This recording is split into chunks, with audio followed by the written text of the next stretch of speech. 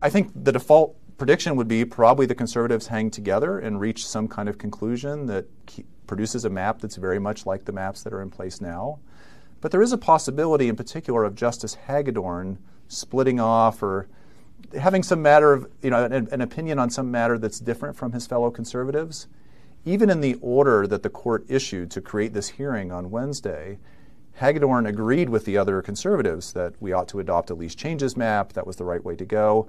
But he wrote a separate opinion saying, it would be okay if we considered other things too, like keeping communities of interest together or trying to, produce maps that are good looking, where the districts are not irregular in their shape. So it's possible that he will resist maybe the temptation for all the conservatives to vote in a uniform way. He has been a kind of rogue justice during his time on the court, sometimes breaking with conservatives, sometimes really frustrating conservatives around the state by not voting in lockstep with the other conservatives on the court. So he's part of the mystery as to what the court will do, and could be a contributor to maybe the court not reaching an outcome. If there can't be a firm conclusion, then the court might end up throwing up its hands, and that's, again, another opportunity for the federal courts to be involved.